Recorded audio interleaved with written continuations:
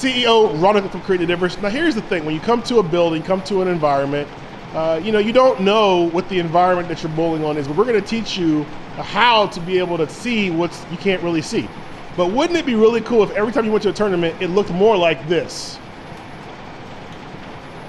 We actually had the oil pattern in front of you, and you could actually see where the oil is with the dark blue versus where it's not with the white.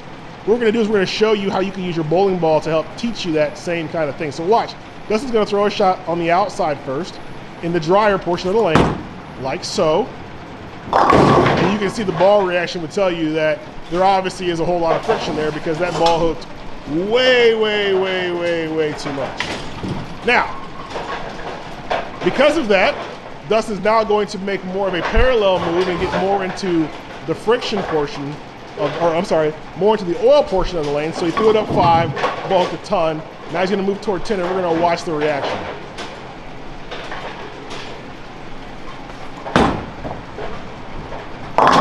Okay, so that's a little bit better. You can see the bowling ball obviously is in more oil, and the bowling ball did not hook as much as it did when we played out. So that tells you, red flag, there's more oil there. So now we'll do it again. Now we're gonna go to third arrow.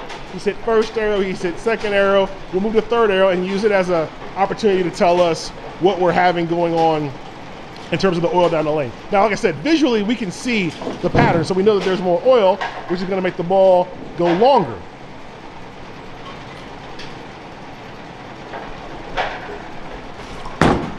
Over third arrow, and we got ourselves a ring 10 pin. So that tells you, once again, that there's more oil. Now with those 3 shots giving you that information, that would indicate that there is more friction to the outside, less friction to the inside, AKA bowling on what would be considered to be a typical house shot.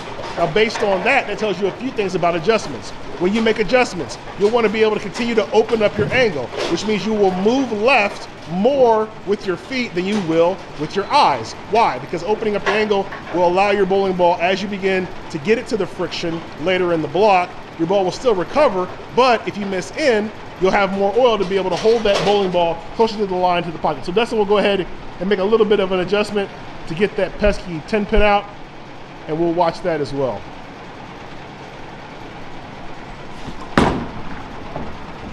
A little bit of an adjustment and 10 back.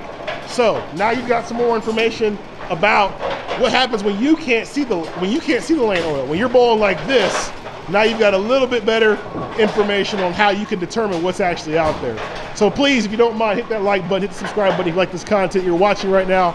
Also, if you're interested in joining our staff, we've got a free regional staff program you can join at ctdbowling.com, and you can learn more about how to play the lanes. On behalf of Dustin Zander, I am CEO Ronald from Creating a Difference. Talk to you soon.